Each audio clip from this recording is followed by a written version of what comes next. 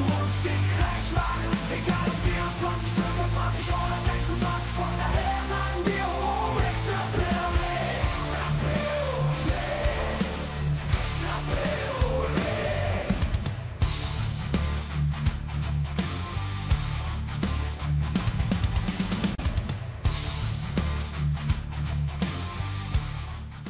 Ten, 9, 8, 7, 6, 5, 4, 3, 2, 1.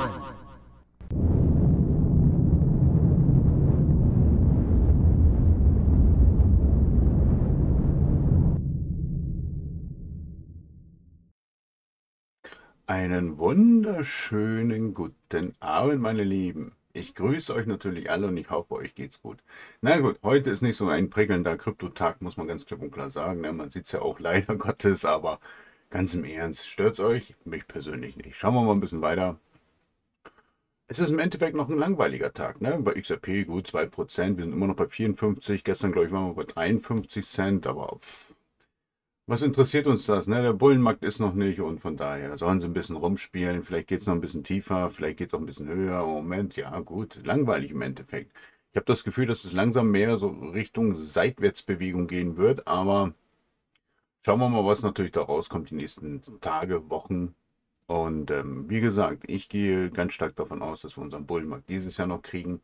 Es ist natürlich die Frage, wann, September, Oktober oder vielleicht doch erst November, Dezember, schauen wir mal. Ne? Aber wie gesagt, er wird definitiv auch kommen. Er ist bisher immer gekommen und er wird auch weiterhin kommen, ob man will oder nicht. Der Unterschied ist nur, dass Bitcoin natürlich vorher schon sein Allzeithoch erreicht hat und natürlich, dass jetzt die Vermögensverwalter mit drin sind, plus natürlich die Banken auch immer intensiver in den Kryptomarkt mit reingehen mit ihren Anlegern. Ist natürlich, ja, kann man sagen, derber Beigeschmack oder auch positiv, ne? Weil man muss bedenken, es kommt natürlich mehr Geld rein, aber mehr Akteure, die die Möglichkeit natürlich haben, auch den Markt zu manipulieren, solange regulatorische Klarheit weltweit noch nicht ist. Aber fangen wir mal an. Ich habe ein paar geile, schmutzige Dinger, ne? Also, so, nein, das natürlich nicht. Trumps Wiederwahl könnte Bitcoin katapultieren, sagt Standard Chartered. Die Wiederwahl von Donald Trump während des US-Präsidentschaftswahlkampfs 2024 könnte laut Standard Chartered der Katalysator für die Katapultierung des Bitcoin-Wertes sein. In der Tat erklären sie, dass die Rückkehr des 45. Präsidenten ins Oval Office mit günstigen Regulierungsmaßnahmen seine Regierung einhergehen könnte. Es ist klar, dass die Berater, was ist das denn? Dass die Berater von Donald Trump natürlich gesehen haben, die Blockchain-Welt ist sehr lukrativ, die Industrie gerade in den USA und ihn natürlich auch richtig beraten und er ja auch schon angedeutet hat, dass er auch den Kryptomarkt regulieren möchte. Ob er es natürlich macht, ist eine andere Sache. Er möchte natürlich, ist die Hauptpriorisierung bei ihm der Dollar, ne? Weil es gibt natürlich so ein kleiner Block rechts von der Karte von der USA, die natürlich raus aus dem Dollar wollen. Und er möchte natürlich den Dollar wieder stärken. Da könnte Bitcoin zum Teil natürlich auch helfen, aber ob das sinnvoll wäre, muss man natürlich sehen. Eine Bank hat jedoch prognostiziert, dass dies möglicherweise ändern könnte.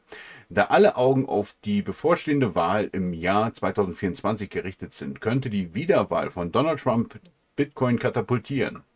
So die Standard Chartered Bank. Insbesondere weist sie darauf hin, dass das regulatorische Umfeld der gesamten Branche zugutekommen könnte. Man weiß ja auch, wenn Trump gewählt wird, geht ja Gary ganz schnell weg. Ne? Wissen wir, hat er ja auch schon so mehr oder weniger angekündigt. Wir glauben, dass eine zweite Trump-Regierung durch ein günstiges regulatorisches Umfeld im Großen und Ganzen positiv wäre. So die Bank in einem Forschungsbericht vom Donnerstag. Darüber hinaus stellte sie fest, dass Bitcoin eine gute Absicherung gegen die Entdollarisierung und das sinkende Vertrauen in den Markt für US-Staatsanleihen bietet. Da muss man natürlich gucken, wie man das macht. Ne? Am besten machen sie es natürlich dann gleichzeitig mit BlackRock zusammen. Wäre nur so meine Idee vielleicht, dass man sich damit mal zusammentut. Und nein, diese Kondomwerbung oder was das ist nicht, weil ich was gesucht habe. Falls jemand wieder auf die Idee kommt. So, Emirats, NBD und NIUM bündeln ihre Kräfte, um den globalen grenzüberschreitenden Zahlungsverkehr im Nahen Osten zu transferieren. NEOM kennen wir, ist ja Ripple-Partner. Emirats MBD, da kam mir irgendwas in den Kopf. Aber dazu kommen wir gleich. Die Partnerschaft zielt darauf ab, grenzüberschreitende Zahlungen aus den Vereinigten Arabischen Emirate in den Rest der Welt zu verbessern. Emirate NBD bietet Kunden ein nahtloses, sofortige, kostengünstige Überweisungserlebnis. Dubai, 7. Mai. NEOM, der weltweit führende, wieder ein führender Anbieter natürlich, ne? Moment, so. Führender Anbieter von grenzüberschreitenden Echtzeitzahlungen gab heute eine Partnerschaft mit Emirats NBD, einer Bankgruppe ist das übrigens, einer führenden Bankengruppe, steht ja auch da, in den MENAT-Regionen Nahost, Nordafrika und Türkei bekannt, um Kunden eine hochmoderne globale Zahlungslösung zur Verfügung zu stellen, die die Finanzdienstleistungslandschaft im Nahen Osten und darüber hinaus neu definieren wird. So, jetzt kommen wir doch einfach mal dazu in NBD. Was ist das? Da klingelte was bei mir. Ich habe es noch nicht vergessen. NBD der Vereinigten Arabischen Emirate integriert den Ripple Blockchain Tech Fund Transfer. Die Blockchain-Industrie im Nahen Osten wird von der Vereinigten Arabischen Emirate VRAE vorangetrieben. Die Blockchain-basierte Geldtransfersystem, das von NBD implementiert wird, verwendet die verteilte Finanztechnologie von Ripple. Die Nationalbank von Abu Dhabi auch, ne? Nur so nebenbei mal erwähnt. Was soll ich dazu sagen? Was soll ich dazu sagen? Sie gehören natürlich zur NBD genauso auch dazu, die Nationalbank von Abu Dhabi. Aber ihr seht, sie haben das natürlich schon implementiert. Das Problem, was ich immer sehe, was viele ja auch immer wieder sagen, von wegen startet es schnell, startet es langsam. Ich kann es euch nicht sagen. Das Einzige, was ich sagen kann, ist tatsächlich, dass viele Banken natürlich schon die Blockchain-Technologie integriert haben in ihr System. Ob sie natürlich dann volle Pulle, wenn es losgeht, transferieren oder erst langsam. Das ist natürlich das, was keiner euch beantworten kann. Ich auch nicht natürlich. Und ich gehe davon aus, dass sie natürlich langsam starten. Aber das werden wir natürlich noch sehen. Ripple-Klage, SEC lässt Zulassungsantrag fallen. Hier ist, was folgen könnte. James K. Phelan, ein ehemaliger Bundesanwalt, der regelmäßig Updates zu Ripple-Klage teilt, gab bekannt, dass die SEC ihre Rechtsbehelfsantworten und unterstützenden Beweise unter Verschluss eingereicht hat. Der versiegelte Charakter der Akte weist darauf hin, dass sie vertrauliche Informationen enthält, die noch nicht für die öffentliche Nutzung bereit sind. Die öffentlichen redigierten Versionen werden voraussichtlich am Mittwoch, 8. Mai eingereicht.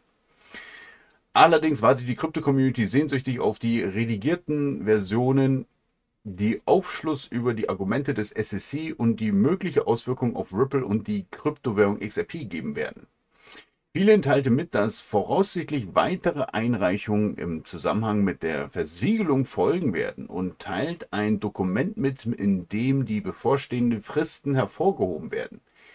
So, 7. Mai, Ripple und SEC haben sich nochmal getroffen, um natürlich nochmal dazu quatschen, von wegen, was wir jetzt einreichen werden alles.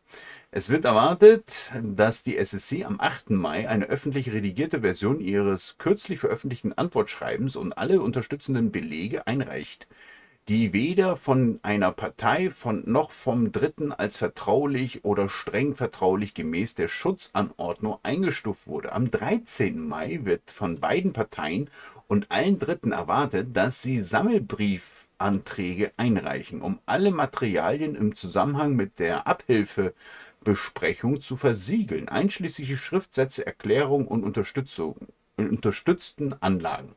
Sie wurden auch vorgeschlagen, Schwärzungen für solche Materialien einreichen. Am 20. Mai, das ist für uns wichtig, werden die Parteien und etwaige Dritte voraussichtlich Schriftsätze gegen Sammelbriefanträge für versiegelte Einreichungen. Nach dem gemeinsamen Vorschlag wären die Parteien außerdem verpflichtet, innerhalb von 14 Tagen nach der Entscheidung des Gerichts über die Sammelversiegelungsanträge öffentlich redigierte Version alle Dokumente einzureichen. Also wir sehen, dass Anfang Juni alles vorbei ist. Das heißt jetzt nicht die Klage, aber dann ab Juni, sagen wir mal, ich glaube, das wäre der 4. Juni, muss die Taurus ab da an ein Urteil fällen. Das heißt natürlich nicht, sie kommt dann am 5. Juni und sagt, so, ne, Ripple muss das zahlen oder die SEC macht Schwachsinn.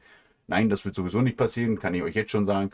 Aber ab da an kann die Taurus dann entscheiden, wie hoch das Strafmaß gegen Ripple fallen wird. Aber von daher warten wir einfach mal ab. So, der CTO von Ripple enthüllt den entscheidenden Zeitplan für die Enthüllung von Stablecoins. Viele sind ja davon ausgegangen, dass es am Juni kommt. Es ist leider falsch. Schwarz ging auf den jüngsten Spekulationen ein und stellte klar, dass die Einführung des Stablecoin entgegen mancher Interpretationen nicht für Juni geplant sei. Stattdessen wies er darauf hin, dass Aktualisierungen einschließlich der Bekanntgabe des Namens der Stablecoin voraussichtlich im Juni veröffentlicht werden. Also so lange müssen wir leider noch warten, meine Damen und Herren. Ne? Aber nichtsdestotrotz, wir können gespannt sein, es wird wahrscheinlich richtig geil. Natürlich kommen ja auch viele an von wegen, oh jetzt brauchen sie ja XRP nicht mehr. Da haben wir natürlich ein Statement jetzt von Brad Garlinghouse. Wer ihn nicht kennt, ist es der CEO von Ripple, ne? Also der Big Player, der Big Boss. Brad Garlinghouse sagt, dass Ripple sich zu 100% für XRP einsetzt. Der CEO von Ripple, Brad Garlinghouse, hat Zweifel am Engagement des Unternehmens für XRP, die siebtgrößte Kryptowährung nach Marktkapitalisierung, zerstreut. Garlinghouse bekräftigt das Vertrauen in die Ausrichtung und Unterstützung von Ripple für XRP und betonte, dass das Unternehmen an seinem Engagement für den Coin festhält. Man muss natürlich auch verstehen, das hat er jetzt in Las Vegas gemacht, wo ja die Veranstaltung war. Man muss auch einfach definitiv sagen, Leute, der XRP-Ledger, auf den XRP-Ledger werden so viele Systeme mittlerweile aufgebaut, die auch auf den XRP-Coin aufgebaut sind. Das heißt, die Verwendung der Systeme kann nur über den XRP-Ledger mit XRP erfolgen. Bedeutet im Endeffekt, würden Sie jetzt auf die Idee kommen und sagen, ach nö, den XRP-Ledger, da gehen wir ins Kernprogramm rein und schreiben das mal eben um. Machen wir jetzt einen anderen Coin, nehmen wir jetzt Shiba Inu dafür, ne, der ist ja noch geiler. Und schwuppdiwupp haben sie eine Sammelklage von, ich schätze mal, über 100 Entwicklern mittlerweile, die da auf den XRP-Ledger irgendwelche Systeme versuchen zu erfinden und rauszuhauen, weil sie eben ihre Systeme dann alle wegschmeißen können, weil es eben auf den XRP-Ledger mit XRP aufgebaut ist. Deswegen braucht keiner kommen von wegen, ja, jetzt kommt der Stablecoin und dann, ne, XRP ist weg. Das ist genauso wie viele ja sagen, oder einige, nicht viele, einige sagen von wegen, Transaktionen, Vermögenswerte über den XRP-Ledger wird den Kurs nicht beeinflussen. Wenn man es meint. Ich kann es mir persönlich allein aus der Logik nicht vorstellen. Nehmen wir mal an, alleine Transaktionen, das Handelsvolumen von Swift sind ungefähr im Schnitt 6 Billionen pro Tag. Dann nehmen wir noch Tokenisierung. Ist ja erstmal im Milliardenbereich, wenn es anfängt. Aber es geht sicherlich auch in den Billionenbereich rein. Wenn das nicht ausreicht, um XRP ein bisschen nach oben zu treiben, dann weiß ich auch nicht. Aber nichtsdestotrotz warten wir einfach noch gespannt ab. Es sieht eigentlich recht gut aus. Die Zukunftsaussichten, die in, ich sag mal ganz klipp und klar, in den nächsten 2 Jahren spätestens kommt, sieht es eigentlich verdammt geil aus. Ob es natürlich was bringen wird, das werden wir natürlich sehen, weil man muss immer wieder sagen, wir sind ja hier in der Theorie. Die Praxis muss es natürlich noch zeigen. Aber ich denke, wir sind auf dem besten Wege. So, meine Lieben, ich habe fertig. Jetzt seid ihr dran. Ach, ich werde übrigens am Donnerstag ein neues Stream-Software ausprobieren. Ich hoffe, es wird funktionieren. Also ich werde den ganzen Tag wahrscheinlich ein bisschen mehr oder weniger gestresst sein und genervt sein, aber schauen wir mal, ob sie funktionieren wird. So, Mr. Krypto, guten Abend, MC und alle. Qualmes, moin. Krypto Gärtner, moin. Doc Azarola, mal sehen, vielleicht lässt sich mit XRP Deutschland was drehen. Die sind für einen Spaß zu haben. Hä? Okay. Androdon, moin zusammen. XRP Igo, hallo zusammen. Ich musste hier im System auch wieder rumfummeln. Leider musste ich die Skalierung ein bisschen runtersetzen. Ich hoffe, es funktioniert jetzt. Bisher sehen die Daten traumhaft aus. Ne? Wie ihr sehen könnt, sieht das wirklich fantastisch aus. Ach du Schande, komm hier rüber. Aber ob das funktioniert, werde ich sehen im Laufe der Zeit. So, ich bedanke mich bei 117 Zuschauern natürlich. Super, super Leute, geile Sache. So, XRP Echo, hallo zusammen. No Patsy, hey, grüß dich. Ich hoffe, das Spiel geht immer noch. XRP Boy, hallo MC. Bei mir ist es nächstes Jahr im April die Haltefrist von 1 Jahr vorbei. Glaubst du, dass ich es noch schaffe, steuerfrei auszahlen, bevor der Bärenmarkt wieder kommt? Ja, also ich gehe davon aus, dass der Bullenmarkt auf jeden Fall bis nächstes Jahr Sommer, wenn er natürlich jetzt dieses Jahr im Herbst startet, also nächstes Jahr bis Sommer auf jeden Fall laufen wird. Es könnte auch passieren, dass er bis Oktober, November nächstes Jahr aktiv noch sein wird. Uga, was? Die 3 Blasen auch? Was für 3 Blasen? Okay. Malatis, hallo Babu.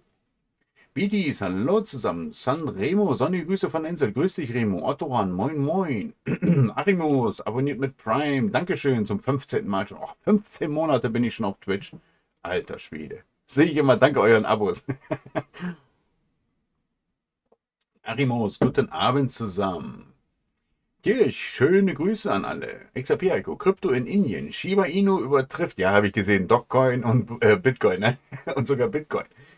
Und wird zur Nummer 1 an den führenden Börsen. Kürzlich von Vazirx veröffentlichte Daten zeigen, dass Shiba während des gesamten Aprils die meistgehandelte Kryptowährung an Indiens größten Kryptobörsen war. Seit der Notierung an Vazirx im Mai 21 gehört Shiba Inu immer zu Spitzenreitern des Handels an der Kryptobörse. Wo haben wir ihn denn? Ja, du siehst aber, es hat nichts gebracht, ne? Aber trotzdem ist natürlich eine positive und gute News für Shiba Inu. Mr. Crypto Watch Guru, na, was haben wir denn hier? BRICS wieder. Die kleinen BRICS-Staaten noch. Na komm schon. BRICS-Staaten horten weiterhin Gold in großen Mengen. Die BRICS-Wirtschaftsallianz hat ihre anhaltende Strategie fortgesetzt, Gold in immer größeren Mengen zu horten. In der Tat hat das Kollektiv versucht, seine Goldbestände zu erhöhen, wobei sich China derzeit in einer 17-monatigen Kaufserie befindet. Naja, sie wollen ja auch ihre digitale Währung natürlich mit Gold decken, ne? Muss man ganz klipp und klar sagen. Natürlich auch mit Ressourcen, aber warum nicht nur auf Gold setzen? Ne? Würde ich persönlich nicht falsch finden. Goldgedeckte Währung hat sehr viele positive Eigenschaften. Zengli, hi MC und alle XRPler. Marian, hi zusammen.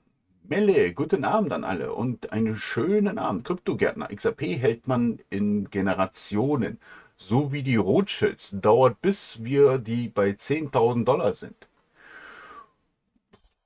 Es kommt natürlich immer darauf an, wie das jetzt sich verläuft. Ne? Kommen jetzt nur grenzüberschreitende Zahlungen? Ich denke nicht, dass nur grenzüberschreitende Zahlungen kommen. Ich denke, sie wollen, wenn sie starten, vielleicht sogar den kompletten Banksektor abdecken, ne? Also das komplette Bankgeschäft.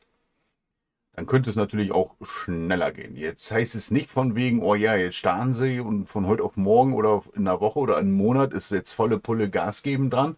Nein, das wird natürlich dann auch, also wenn sie jetzt starten bis 10.000 Dollar, nehme ich schon an, dass man noch 2 Jahre braucht, ne? Wenn sie den kompletten Banksektor auch, also das komplette Bankgeschäft über den XRP-Ledger laufen wird. Mike, grüßt euch, Freunde, und hello, Master of Disaster. Yes. Wie geht's dir heute, MC? Besser als gestern?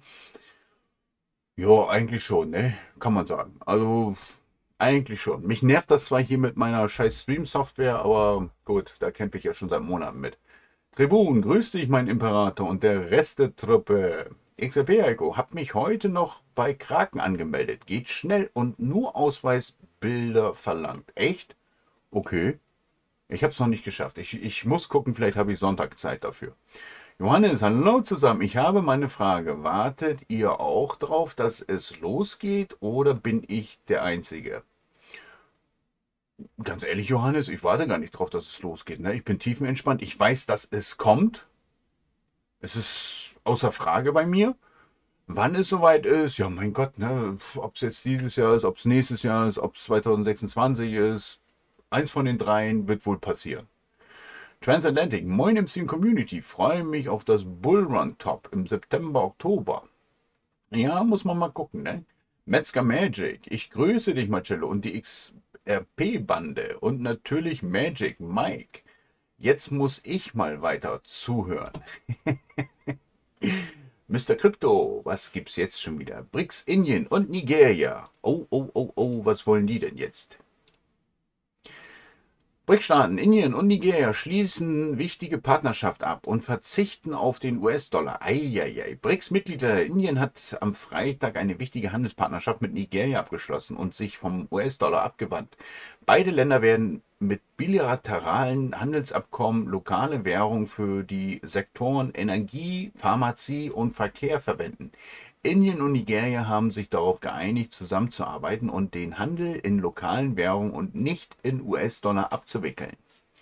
Falls sich jetzt jemand fragt, warum wir natürlich immer wieder die BRICS reinpacken, weil die BRICS natürlich einer der härtesten oder der härteste Konkurrent für die USA sind und sehr Blockchain-freundlich sind, ne? Was ja auch viele nicht verstehen, weil jetzt denken sie alle wieder, wir sind alle Russenfreunde. Nein, wir sind natürlich neutral, aber wir finden die BRICS natürlich geil oder ich persönlich finde die mega geil, weil sie erstens den Dollar die Stirn bieten und das bedeutet, dass die Blockchain vielleicht dann schneller auch zum Zugang kommt. Abu Rashido, Abend in die Runde. MC, hab ein paar NFTs auf den Ledger bekommen. Was muss ich machen? Nicht beachten, einfach liegen lassen. Ist scheißegal. Nicht beachten, nicht draufklicken, gar nichts. Dann passiert null. XRP Heiko, die Tokenverbrennung von Shiba Inu ist um 4000% hochgeschnellt, was die Voraussetzung für Kurssteigerung schafft. Hochstufung und positive Markttrends tragen dazu bei, dass der Optimismus in Bezug auf die künftige Performance von SHIB zunimmt. Okay, ja, warten wir mal ab. Also Allzeithoch, denke ich, sowieso schafft er nochmal. Die KfW setzt mit einer Blockchain-basierten Anlage auf Kryptoassets. KfW gehört übrigens dem deutschen Staat, ne? Nur so nebenbei. Von Mr. Krypto hier.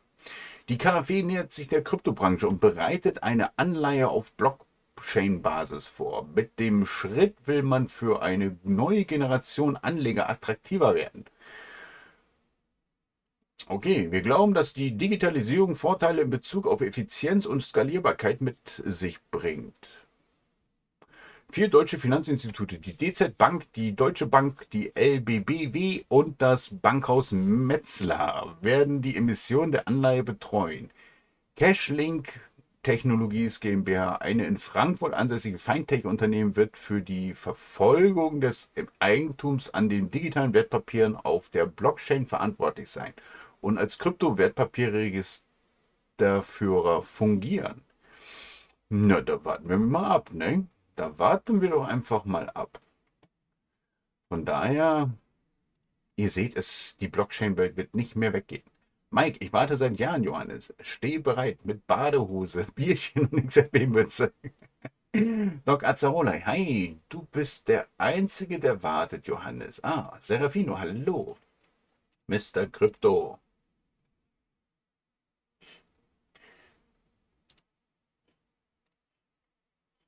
Hongkong. Na, komm schon. Na, dauert wieder zu lange, ne? Gut, dann machen wir es anders.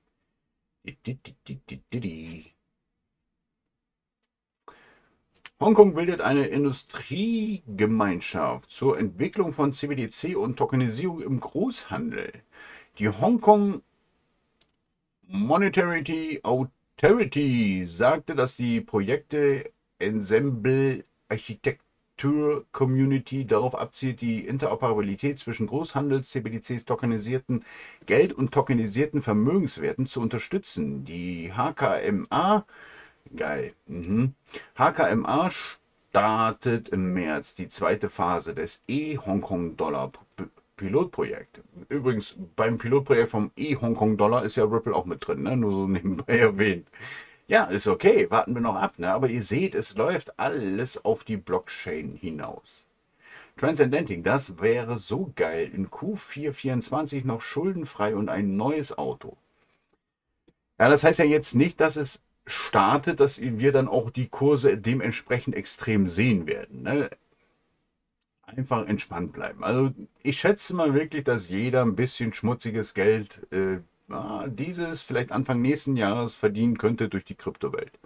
Simbo, guten Abend an alle XRP-Verrückten und vielen Dank an MC und auch Mr. Krypto für eure unermüdliche Recherche. Da nicht für, immer wieder gerne und ich schätze mal, Mr. Krypto sagt das Gleiche.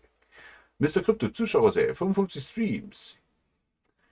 Papi spielt. Grüße Familie. Alles Liebe für euch. Hab heute einen Preis.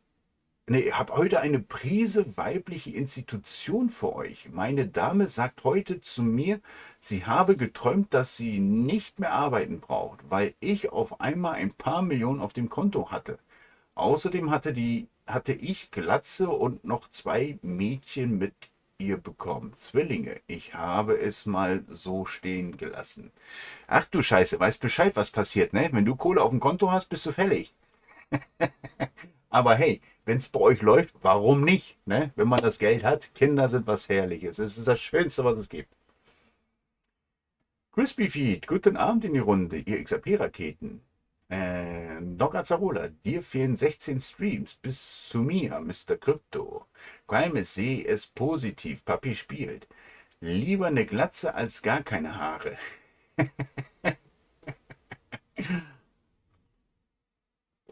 Weltglück, Hi MC und alle Träumer, ja 100 Pro Baby. Bedidi, Gruß in die Runde. Mr. Krypto, Haare kann man einpflanzen, Geld nicht, wie MC sagen würde. Von daher alles gut. Ja, natürlich, wer braucht Haare, ne? Scheiß auf Haare. Startrampel, guten Abend MC, hoffe es geht dir gut. Oh, und guten Abend an alle im Stream. Ich hoffe, dir geht's wieder ein bisschen besser, mein Freund. Johannes, was hast du gesagt? Du suchst Kondome und das im Internet, die gibt es ja an jeder Ecke. Mein Freund, wenn ich wirklich Kondome suche, frage ich mich, wofür soll ich die denn benutzen? Ne? Um Wasserbomben zu bauen? Gut, da könnte man die benutzen. Aber für das, wofür sie ja vorgesehen sind, bin ich raus. Das überlasse ich der Jugend. Die können gerne damit weiter rumspielen. Ich brauche es nicht. Doc Azarola, die Haare wachsen nur woanders. Das sind so Informationen, meine Damen und Herren, die möchte ich gar nicht haben, wo was wächst, ne? Glucke, wie weit bist du von der Glatze entfernt? Ich? Siehst ja, ne? Ist jetzt kurz geschnitten, aber so, ich hatte schon, ja, Stirn war ein bisschen voller früher. Akimo, hallo zusammen, Mr. Krypto, sowas sagt uns das Projekt Helvetia. Richtung R3 Corda, SPI, XFIN, XDC, Tokenisierung und natürlich auch XRP. Ne, hör auf mit XRP, Mensch. Die Schweizer wieder, ne? Die Schweizerische Nationalbank sagt, dass CBDC für den Großhandel Barrieren auf den Finanzmärkten beseitigt. Die Schweizer Nationalbank führt ein Pilotprojekt durch, bei dem digitale Zentralbankwährung CBDC für den Großhandel verwendet und 4 tokenisierte Anleihenemissionen und eine Sekundärmarkttransaktion erfolgreich abgewickelt wurden. Das im Dezember lancierte Projekt Helvetia 3 testet tokenisierte Zentralbankgeld für den Wholesale-Einsatz und ermöglicht es den teilnehmenden Bankentransaktionen mit tokenisierten Obligationen in Schweizer Franken auf einer regulierten Handels- und Abwicklungsplattform für tokenisierte Vermögenswerte.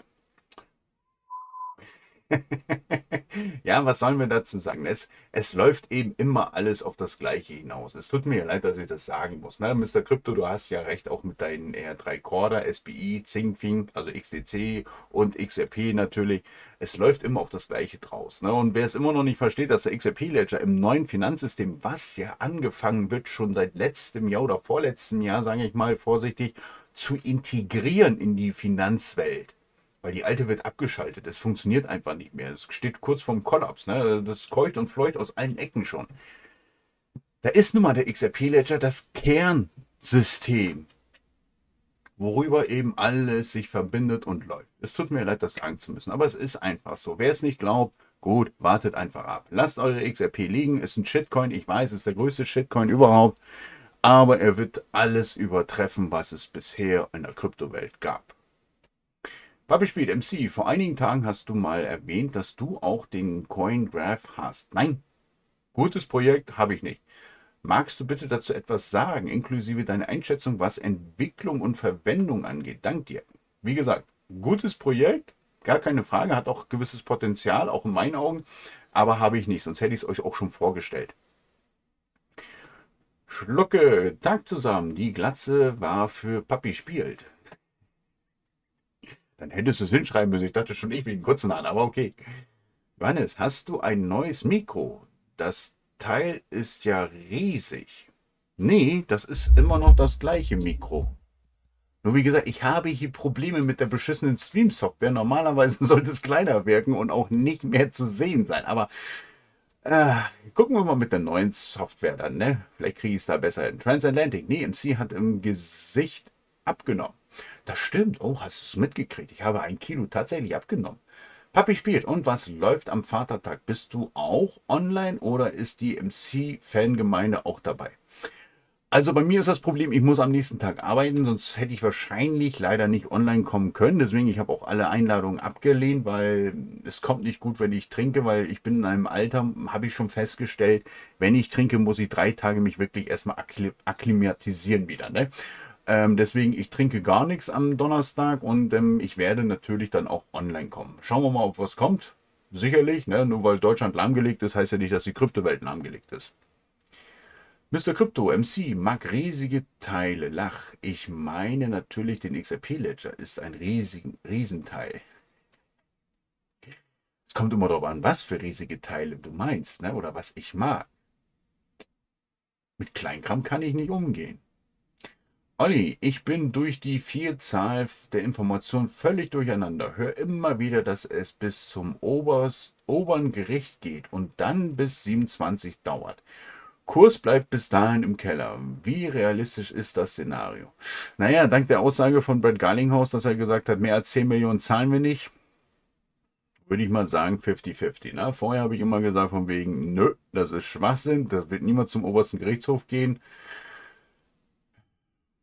Kommt auf Ripple wahrscheinlich drauf an, ne? Ob sie das Urteil von der Taurus akzeptieren oder sie sagen, jetzt reicht's, wir gehen weiter. Ich kann es dir nicht sagen.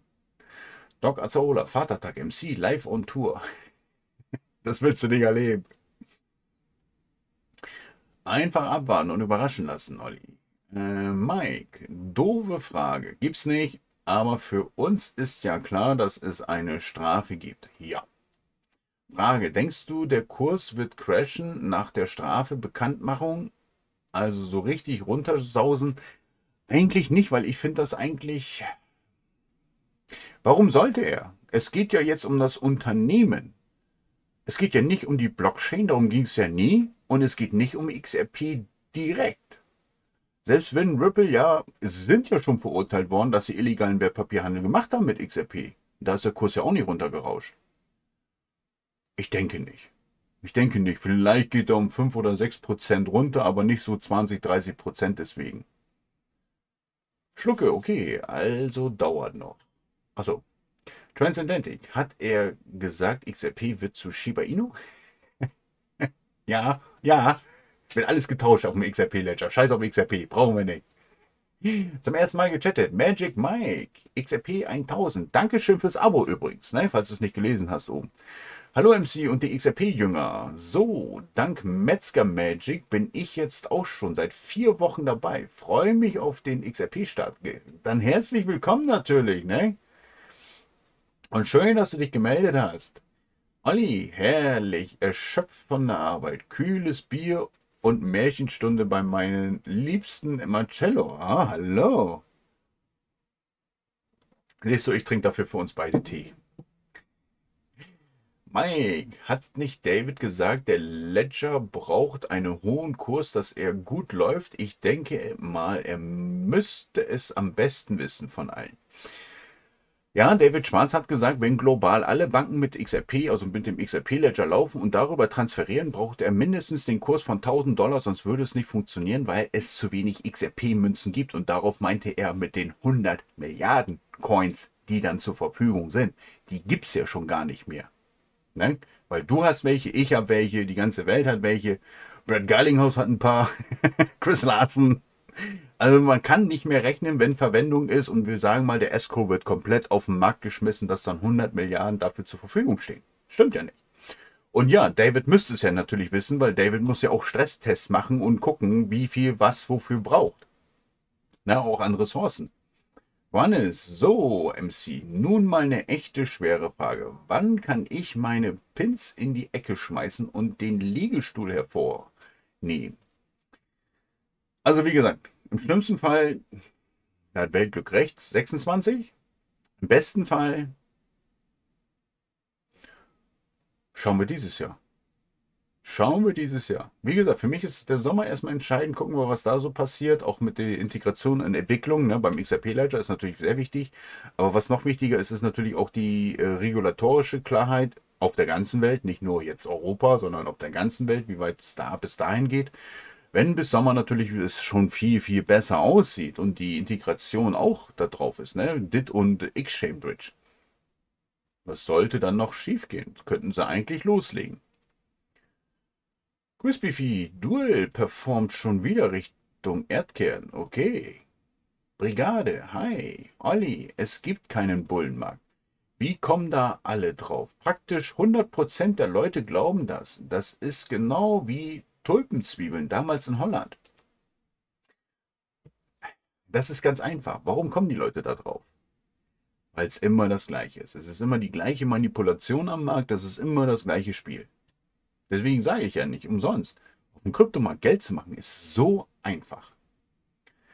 LQ, moin MC, hab dem Finanzamt geschrieben und auch deine Frage mit der Gewerbesteuer mit eingepackt. Müssen uns keine Sorgen machen. Hab dir alles in Telegram geschickt. Echt, du hast eine Antwort gekriegt? Geil. Dankeschön. Gucke ich mir nachher mal an. Oder morgen wahrscheinlich erst. Upgrade, Zuschauer erreicht. 35er Streamsay, geil. Gamer der 123, hey Schatzele. Wie war dein Tag? Naja, anstrengende Arbeit halt, ne? Aber es geht, es geht. Hoffentlich geht's dir auch gut, mein Mäuschen. Olli, wenn das wirklich einen Bullenmarkt gibt und die Voraussagen auch nur annähernd eintreffen, brauche ich psychologische Betreuung. Und zu 100% muss MC mich persönlich beruhigen und beraten. Na, das wird nicht funktionieren mit dem Beraten. Beruhigen kriege ich vielleicht hin, aber beraten, das wird schwer. Empower, glaubst du, der digitale Euro wird auf den XRP-Ledger drauf sein? Ich sag mal so, der wird auf jeden Fall bei der CBDC-Cloud von, also auf der Plattform, CBDC-Plattform von Ripple auch laufen. Hundertprozentig. Und die verwendet natürlich den XRP-Ledger. LQ, Jahresfrist ist noch aktuell in Deutschland und wenn man seine Kryptos mit dem Girokonto bzw. mit seinem Lohn erwirbt, fällt man nicht in die Gewerbesteuer, laut dem Finanzamt. Keine Anlageberatung. Okay. Ich kann euch sagen, dass in 2 bis 3 Jahren die 1 Jahr Haltefrist wegfällt in Deutschland und sie sich schon orientieren nach dem österreichischen Gesetz. Das habe ich Sonntag erfahren. Aber wie gesagt, 2, 3 Jahre. Interessiert nicht. Ne? Das heißt jetzt nicht, von wegen, wenn wir dann noch XRP-Coins haben, die wir jetzt gekauft haben, und in 2, 3 Jahren kommt dann, nehmen wir mal an, die nehmen das österreichische Prinzip dann an hier in Deutschland, dass wir dann sagen, oh Kacke, der Rest ist jetzt nicht steuerfrei. Doch, das bleibt natürlich. Nur was du dann, wenn es in Kraft tritt, da muss man natürlich Steuern zahlen. Aber es wäre auch nicht so verkehrt, weil wenn sie dann wirklich das österreichische Prinzip machen, dann können wir zum Beispiel auch rumswitchen. Ne? Sprich, wir kaufen jetzt Shiba Inu, der steigt um 100%, wir switchen das in ein Stablecoin um, warten natürlich, bis der Markt sinkt und switchen das wieder in einen anderen Coin um. Wir brauchen keine Steuern dann zahlen, wie es in Österreich ist. Österreich da bezahlst du keine Steuern, da bezahlst du erst dann Steuern, wenn du richtig verkauft hast. Johannes, ich glaube nicht, dass einer von uns wirklich auf die 10.000 Dollar wartet. Ich würde die 1.000 Dollar für mich als größtes Ziel anpeilen, aber ab 100 Dollar bin ich schon sehr zufrieden. Ja, ab 100 Dollar sollte man auch schon zufrieden sein und ich sag mal, je nachdem, was man natürlich hat, aber auch schon mal einen kleinen Gewinn mitnehmen bei XRP. Ne? Also bei 100 Dollar. Und wenn man sich so einen kleinen Gewinn nur auszahlen lässt, dass man sagt, okay, komm, ich kann damit mit diesem Gewinn locker 2 bis 3 Jahre, brauche ich gar nichts mehr machen. Ne? Sprich, ich hätte meinen Nettolohn vom Jahr 3-mal. Und warte dann einfach weiter ab. PeduCap, hallo MC, bin relativ neu im Kryptomarkt, mach nix und habe ein paar Fragen, macht auch nichts an mich. Oh, mein Depot besteht aktuell aus XRP, XCC, Algo, HBAR, VeChain, AlchemyPay. Noch eine Idee, was ich mir anschauen könnte. Veracity, Holochain, AMP. Meine Hauptfrage bezieht sich auf den Bullrun Anfang Mitte 25. Okay, könnte auch sein. Die Projekte möchte ich langfristig besparen. Jedoch ist man im Bullrun starke Versuchung ausgesetzt, teilweise zu verkaufen. Oh ja, oh ja. Da besteht meine Sorge, dass wir im anschließenden Bärenmarkt auch in Zukunft nie wieder die Preise wie heute sehen zum Einkaufen. Ich frage mich somit, ob es ein guter Deal ist, im Bullenmarkt zu verkaufen, vorausgesetzt man möchte wieder direkt einsteigen und das Geld nicht anderweitig ausgeben. Ich habe keine 100.000 Coins von jedem Projekt und kann nicht gemütlich einen Teil abverkaufen. Vom Gefühl möchte ich alle Coins langfristig behalten. Bei XRP, XEC warte ich auf die Anwendung. Bei den anderen bin ich mir unsicher. Bullenmarkt 25 und danach zeitnah der Finanzcrash ausgehend von Amerika. Da wäre Liquidität. Gut und viele Preise bestimmt attraktiv. Gut und viele Preise bestimmt attraktiv. Was meinst du? Keine Anlageberatung, ich weiß. Also ich kann dir nur sagen, was ich mache. Ich habe ja XRP, XEC auch. Da bin ich so wie du ja auch und warte auf die Verwendung. Alles andere interessiert mich nicht. H-Bar habe ich natürlich nicht. VeChain Alchemy Pay habe ich zum Beispiel auch. Und da kann ich dir sagen, ich werde die bis auf 0 verkaufen. Ich werde da keinen behalten, weil ich werde im Bärenmarkt da wieder einkaufen. Ich werde 50% von meinem Gewinn behalten und werde mit denen natürlich in diese beiden Coins wieder voll reingehen. Weil ich denke, VeChain, das ist natürlich auch Risiko von meiner Person, ich denke, VeChain wird richtig knacken nächsten Bullenmarkt. Da wird er richtig dreckig nochmal abgehen. Natürlich warte ich auch im Bärenmarkt, bis er so einen guten Kurs hat. Ob er nochmal auf 1 Cent fällt, das weiß ich natürlich nicht, aber selbst wenn er auf 5 oder 10 Cent fällt, ne, nehmen wir mal an, der schafft wirklich seine 1 bis 3 Dollar. Oder der sinkt dann auf 50 Cent runter. Dann kaufe ich mit der Hälfte, was ich mit ihm Gewinn gemacht habe, wieder ein. Und die einzigsten beiden Coins, die ich tatsächlich behalten werde, das ist XTC und XRP. Alle anderen werde ich komplett auf 0 verkaufen. Also bis 0 wirklich gar kein Coin-Token mehr habe.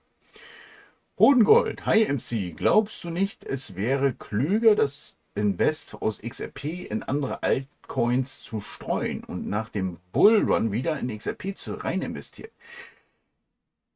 Wäre clever, natürlich, wenn du jetzt sagst, okay, für dich persönlich, die Verwendung kommt erst 26. Wenn du wirklich davon überzeugt bist, dass die Verwendung von XRP im Bankbereich oder überhaupt in irgendeinem Bereich, wo viel oder hohe Vermögenswerte erst 26 kommt, dann natürlich. Aber bist du dir sicher? Bist du dir zu 100% sicher? Ich nicht. Kann ich dir ganz ehrlich sagen. Ich nicht. Deswegen XRP, ich frühe die nicht an. Ich verkaufe die erst bei Verwendung.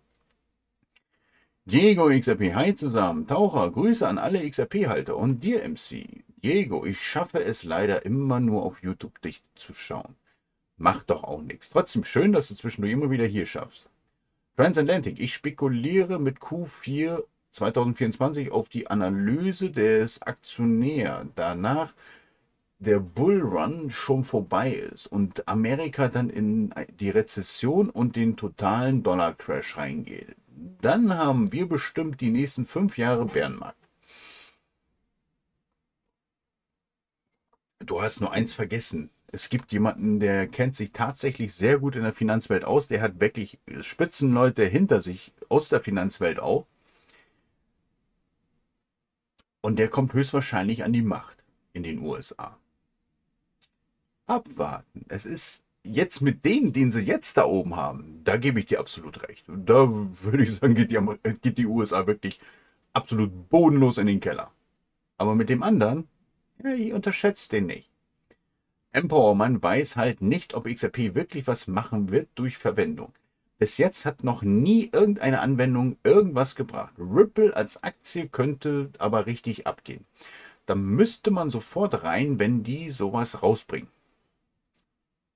Warum hat XRP noch nichts gemacht? Frag dich mal, was fehlt? Was fehlt? Warum hat überhaupt noch keine Blockchain dieser Welt richtig die Massenadoption erreicht? Obwohl es geile Technologie gibt, wie VeChain zum Beispiel. Warum? Es fehlt die regulatorische Klarheit. Es fehlen die Gesetze auf der Welt, die hier jetzt seit 2 Jahren ja geändert werden. Darauf warten doch alle nur noch. Und es geht ja schon voran. Johannes, XRP-Mütze habe ich noch nicht. Aber heute habe ich mein 4. XRP-T-Shirt bekommen. Mit Druck vorne, hinten und auf beiden Ärmeln. Sieht super aus. Für die Insel brauche ich nur Handgepäck. Denn alles, was ich brauche, werde ich mir dort kaufen. Sehe ich nicht anders, ich habe einen Rucksack. Qualmes, dein Riesending, Mikro, hin oder her. Mein Riesending, ja, das klingt schon gut, ne?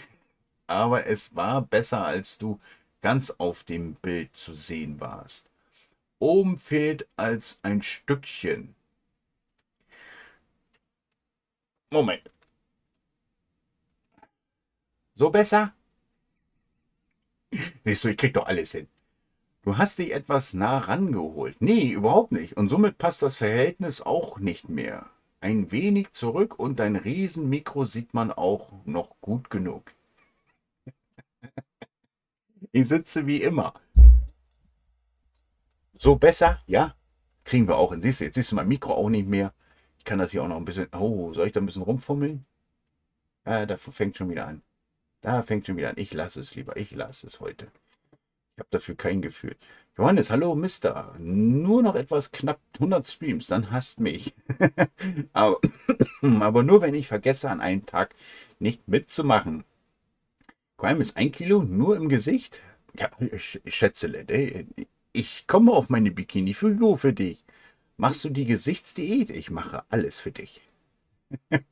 Empower, ich glaube, im obersten Gerichtshof wird es nicht besser ausfallen als beim Taurus-Urteil. Taurus ist sowieso schon eher pro Ripple und auf ihrer Seite. Richtig. Also sollten sie das Urteil akzeptieren. Sehe ich nicht anders. Und wenn das 500 Millionen sind oder 800 Millionen, die sie zahlen müssen, sollen sie zahlen. Was soll der Quatsch? Ne? Die müssen jetzt endlich zum Schluss kommen. Und noch dazu, wenn sie natürlich Einspruch einlegen und es soll dann ja zum obersten Gerichtshof kommen. Erstens muss die Taurus noch dazu das akzeptieren, würde vielleicht funktionieren. Und dann muss sich der nächste Richter sich das auch erstmal angucken und sagen, okay, fangen wir an. Aber meistens heißt es dann, nö, kein Bock, lass mich in Ruhe. Von daher, nein, die Chancen dafür stehen wirklich eigentlich gar nicht mal so clever. Ich denke auch, das war von Ripple nur Taktik und bla bla bla. Die werden das Urteil von der Taurus natürlich akzeptieren, weil die Netburn und die Taurus ist natürlich pro Ripple im Endeffekt. Und es werden auch keine 2 Milliarden sein, was sie zahlen müssen. Johannes, Achtung, bin am Täubeln. In Deutsch durchdrehendes Kind. Ah, ich will. Ja, ich will, dass es losgeht. Jetzt und nicht morgen. Ich kann nicht mehr warten. Ich bin ungeduldig. Och, ich will einfach auf die Insel gehen. Aber nur mit XRP-Geld. Ja, es sieht nicht so gut aus, dass es jetzt losgeht. Aber vielleicht hast du Glück und gehst schlafen und der Kurs ist dann auf $100. Doc Azola, jetzt macht er auf 23. Ich hoffe, dass 23 wirklich gut geht. Ich hoffe, dass er auch mal wiederkommt, weil man macht sich natürlich schon Sorgen, ne? Wenn man so fast täglich jeden Abend so 23 hatte oder Turbo. Und jetzt ist er auf einmal nicht mehr da. Aber gut, warten wir mal ab. Hodengold. Meine größte Position ist immer noch XRP. Aber wenn ich sehe, was die anderen Coins machen, rollt mir ein Ei aus der Hose. Ganz ehrlich, da musst du auch drüber stehen. Was soll der Scheiß? XRP ist kein Pumpcoin. XRP ist nur, oder es wird der Coin sein, der in Massenadoption kommt durch den XRP-Ledger. Wenn du denkst, XRP, selbst wenn XRP, sagen wir, Bullenmarkt 5 bis 10 Dollar erreicht, ja, yippie. Und? Für die freue ich mich natürlich auch, aber das interessiert mich gar nicht. Ich habe XRP gekauft, oder im Laufe der Zeit, nach einem halben Jahr, als ich angefangen habe, habe ich XRP gekauft aus dem einfachen Grund nur. Und auch weiter gekauft. Und ich kaufe jetzt weiter. Weil ich auf die Verwendung dafür warte. Mr. Crypto Exchange hat jetzt wieder 12. Ach komm, blöd drauf. Ja, das kommt noch. Empo, die Validatoren sind Müll. Ist ja nichts Neues. Nein, das liegt doch nicht an den Validatoren. Das liegt daran, dass der XRP-Ledger noch nicht abgegradet worden ist. Damit die Bugfix, also die Fehler in Exchange Bridge und DIT eliminiert werden. Johannes, habt ihr es schon bemerkt? Ich bin momentan ein wenig am Durchhängen. Ganz laut. Oh. Ja, ganz entspannt. Doc Ozzarole hat sich 23 in Johannes umbenannt. Nein, das glaube ich nicht. Mr. Krypto, nein, er hat Johannes seinen Account übernommen. Das könnte vielleicht sein. Startrampe, Johannes halt durch. Ich muss es ja auch. 100%ig. Johannes, MC, weißt du, warum Singlebear nicht mehr hier ist? Nee, ich habe eigentlich die Vermutung, dass er sich einfach mal ein paar Tage von der Kryptowelt zurückgezogen hat. Ist ja auch in Ordnung. Ich werde ihn vielleicht mal anschreiben morgen. Schauen wir mal. Mr. Krypto, 2, 3 Jahre, so die Info zuverlässig, Steuerfrist. Ich weiß es von jemandem, der arbeitet für ein Ministerium in Deutschland. Sie sind schon dabei am Rumfummeln. Ob es natürlich wirklich kommt, wird man natürlich sehen. Ne? In 2, 3 Jahren, da ist wieder vielleicht ein Machtwechsel am Gange und dann sieht es vielleicht wieder anders aus, wer weiß. Johannes, wir haben auch nicht das österreichische Steuerteil, aber wir switchen auch hin und her, wie wir wollen. Könnte ihr das in Deutschland nicht? Oh, das ist aber schade. Nee, das zählt bei uns dann schon als Verkauf. XRP Eiko, so Dille, mal noch 3 XRP auf Kraken nachgekauft. Per PayPal. Oh, auf Kraken kann ich per PayPal bezahlen. Das ist ja geil, da bin ich ja richtig faul wieder. Das ist geil. Quality. Kauft ihr Veracity nach, kann nicht mehr einschätzen, wo der derzeit damit hingeht. Nee, ich nicht. Ich bin zufrieden mit meinem Anteil. Ich bin so drüber geschossen wieder. Aber schauen wir mal. Mr. Crypto, Veracity to Moon. Drama, bist du noch von Decent überzeugt? Ja. Wie gesagt, ich habe es immer noch und ich benutze es auch. Ne? Also da kommen meine XRPs drauf, da sind meine Bitcoin drauf, dann meine V-Chain drauf, XDC ist da drauf. Ich muss aber auch sagen, ich habe drei Decent Wallet, ne? Ach, du meinst Dent? Nein, Dent habe ich überhaupt nicht. Ne? Dent habe ich schon wieder abgestoßen. Weil ich weiß nicht, ob der wirklich was bringen wird. Keine Ahnung.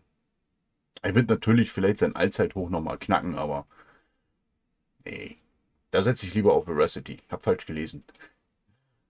Crispy Feed, immer zu, hab durch DCA von 0,01 auf 0,005 den Einkaufspreis reduzieren können. Veracity, okay. Quality, wie viele haben XRP in andere Coins geswappt? Sie werden es bereuen. Sollen sie machen. Muss jeder für sich wissen. Ich fasse meine XRP nicht an. Johannes, du sagst, dass du XRP und XDC im Bullenmarkt nicht verkaufst und auf die Verwendung wartest, wie auch die meisten hier.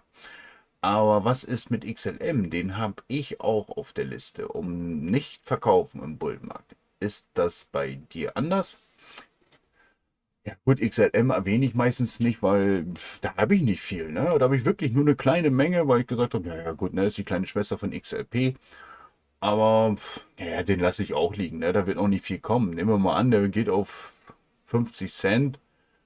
Ah, ist auch eine hübsche Summe, aber nee, den rühre ich auch nicht an. Das ist auch, also die ganzen X-Coins, XRP, XDC und XLM, das sind wirklich für mich die 3 Coins, die in Massenadoption kommen werden. Auf jeden Fall. Das ist für mich eigentlich ein Selbstläufer, die 3. Startrampe, ich swappe nichts. Wenn, dann wird neu gekauft. Crispy Feed, XLM wird auch gehalten. Bodengold, was glaubst du, wann die Altcoin-Season kommt? Das kann ich dir nicht sagen. Es kommt auf die Weltwirtschaft, das sind viele Faktoren, die müssen einfach übereintreffen. Und wann die kommt, ob die überhaupt kommt, groß, muss man abwarten. Transcendentic, ich halte XRP, XRM, Algo, XCC, HBAR, IOTA und Luna Classic. Alles andere wird im Herbst beim Top verkauft. Ah ja, stimmt, Luna Classic habe ich auch. Luna Classic rühre ich auch nicht an, weil ich warte auf den nächsten Bullenmarkt mit denen. Qualm ist perfekt, so sehen wir deine Birne komplett. Dein Mikro ist weg, du kannst fummeln, wo du möchtest und wir sind Bikini-sicher. Auch wenn du wüsstest, was ich hier die ganze Zeit treibe. Crispy Feed, bei Luna Classic und Shiba entscheide ich und werde spontan entscheiden, aber definitiv das Invest ziehen. Ja, das ist sowieso eigentlich das sicherste, was man machen sollte, aber wie gesagt, einige, nee, da werde ich weiterhalten. XRP Olli. Moin Moin in die Runde und natürlich auch liebe Grüße an den Hühnerschrecker. habe ich es doch noch geschafft. Musste ein bisschen feiern. 50. Gleich geht's weiter. Oh, herzlichen Glückwunsch. Herzlichen Glückwunsch. Und dann auch noch genullt. Wo war ich da? Hühnerschrecker. Da. Quality. Warum eigentlich Luna Classic und nicht Luna? Weil Luna Classic, ja, weiß ich auch nicht. Ne? Luna, nee. Luna Classic ist für mich der richtige. Weil da wird mehr aufgebaut an Systeme als auf Luna. Luna ist nur so, ja, für mich ein Nebenprodukt einfach nur. Transcendentic, nicht ganz MC. Die ersten XRP hast du wegen einer Wette gekauft. Ja, deswegen sage ich ja. Ne, nach 6 Monaten dann nur noch wegen Verwendung. Die ersten habe ich nur wegen, wegen der beschissenen Wette gekauft. Da hast du recht. Ich darf nicht trinken und dann mit Kryptos reden. Ne? Das geht gar nicht. Crispy Feed, weil Luna Classic das Original ist. Ja, nicht nur das, aber da wird auch mehr aufgebaut drauf. Empower Turbo ist heute gut gestiegen. Wo bleibt denn Turbo? Ja. Quality, was, wenn es wie Ethereum in Ethereum Classic endet?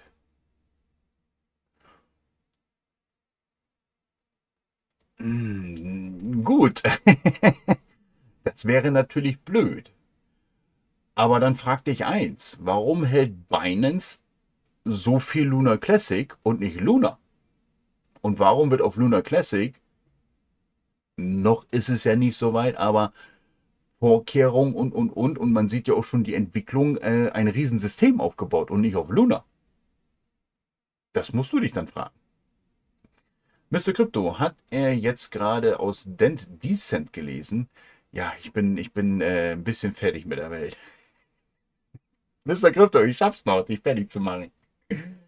Transatlantic, auf der Weltkugel war auch schon mal mehr los. Ja, es kann doch nicht immer volle Pulle laufen, Leute. Es kann doch nicht immer volle Pulle laufen. Ne? Mr. Crypto, so Leute, machen wir Feierabend. Johannes, ich swappe trotzdem nicht, auch wenn ich könnte. Ich bin ein Halter und das ziehe ich durch. Nur kaufen und zum richtigen Zeitpunkt verkaufen. Alles andere ist mir zu stressig. Das ist schon richtig. Ne? Ich persönlich würde auch damit anfangen, ich sag mal ganz ehrlich, wenn ich es in Deutschland so machen könnte wie in Österreich oder wie bei euch, dann würde ich vielleicht mit 1000 Euro anfangen im Bärenmarkt und würde damit rumspielen auf gut Deutsch. Und dann würde ich mal gucken nach 6 Monaten, ob ich jetzt 1000 Euro fast schon verloren hätte oder ich das vielleicht verzehnfacht hätte. Ne? Crispy Feed, gute Nacht und drückt Dortmund die Daumen und morgen die anderen. Schaffe ich nicht. Da hacke ich mir die Daumen eher lieber ab. Sorry. XRP Olli, vielen Dank für die Glückwünsche. Ende Mai werde ich eventuell noch kaufen, falls Ethereum ETF abgelehnt wird.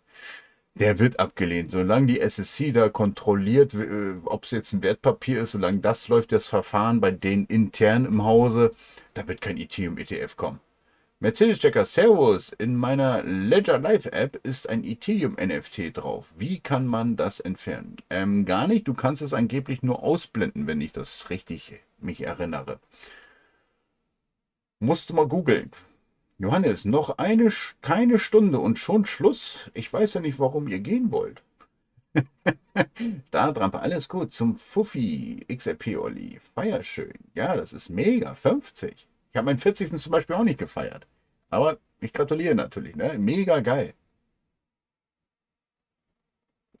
So, schauen wir mal auf die kleinen Kurse. Ne? 2 Minuten haben wir noch. Ja, ihr seht, langweiliger Tag. Heute mal wieder ein bisschen Minus. Ja, mein Gott, ne? Wen kratzt es? Ganz ehrlich. Also mich persönlich kratzt es nicht. Wenn wir hier angucken, ne, von dem Crash noch, und dann sind wir schön gerade gestiegen bei XRP. Was will man denn mehr? Ne? Was will man denn einfach mehr? So, nehmen wir mal 7 Tage, nehmen wir mal 30 Tage. Geht das noch? Ja, geht. Seht ihr, ne? Hier nochmal richtig runter am 1. Mai und seitdem steigen wir. Also deswegen sage ich immer, guckt nicht immer tageweise, guckt euch mal lieber einen Monat an oder meinetwegen auch 7 Tage zur Not und schaut euch dann den Chart an. Klar sieht das scheiße aus, ne? Von hier oben runter und dann, es geht wieder hoch und dann wieder runter. Aber im Moment steigen wir wieder, kontinuierlich. Das ist das Wichtigste. Dass es runtergeht, das ist normal im Markt. Auch im Bullenmarkt wird das sein.